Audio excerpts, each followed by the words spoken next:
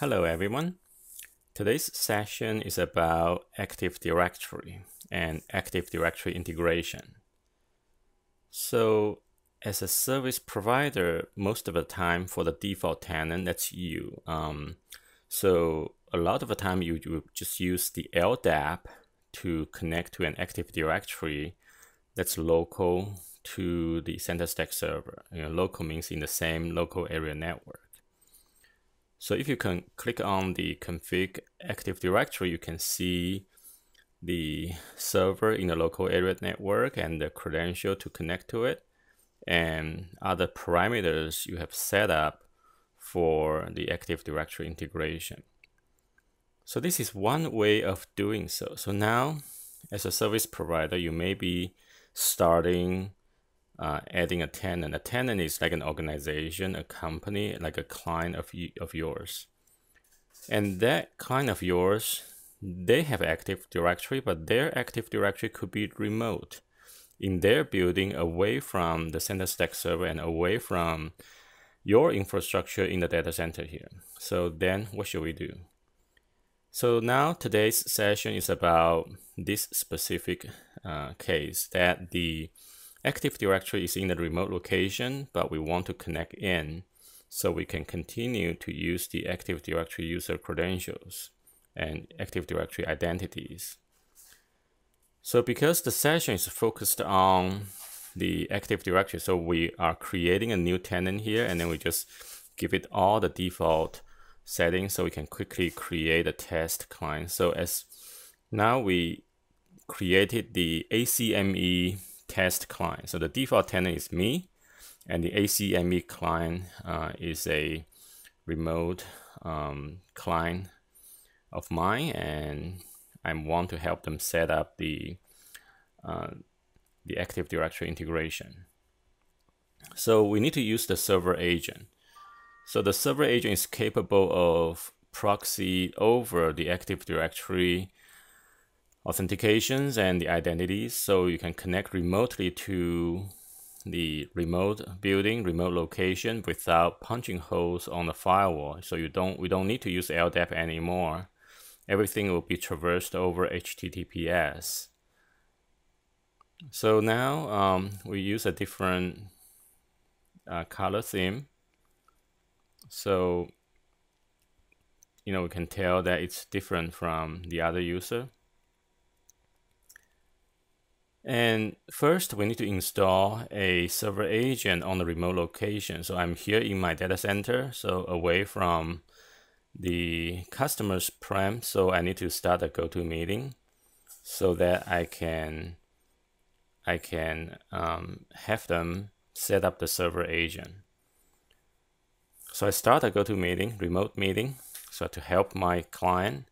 Or you can have one of your system admin, go there or remote control using LabTech, Screen Connect, or TeamViewer, different kind of remote control ways to set it up. So for now, we are using GoToMeeting. So we have Joe here. So switch to Joe being the presenter, so we can help them set up the server agent.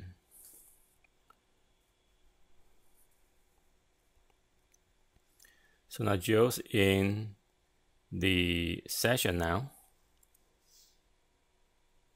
And Joe is going to connect to the same CentreStack server under his account. And he needs to log in.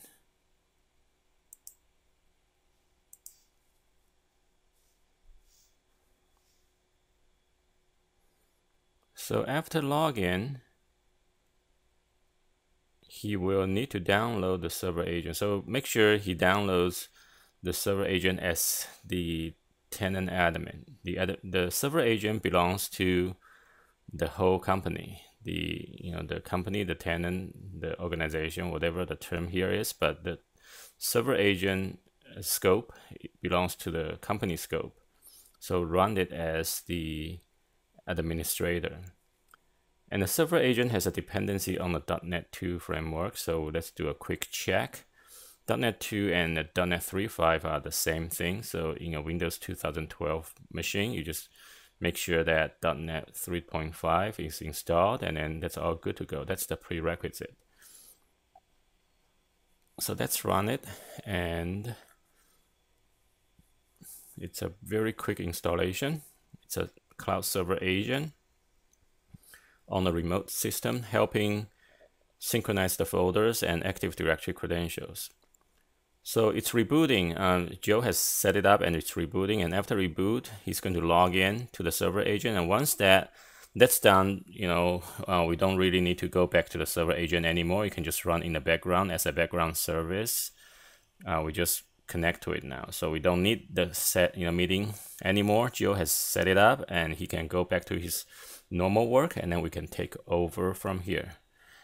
So now you can see we can do import user from Active Directory via server agent. So we have users from Active Directory, and then the CentreStack server is here, the server agent is over there, and the two can work together to make the remote Active Directory work. So you don't have to punch holes over LDAP back to a remote location. So you can see these users are from the Active Directory. So Active Directory users are showing up. So let's just quickly create one.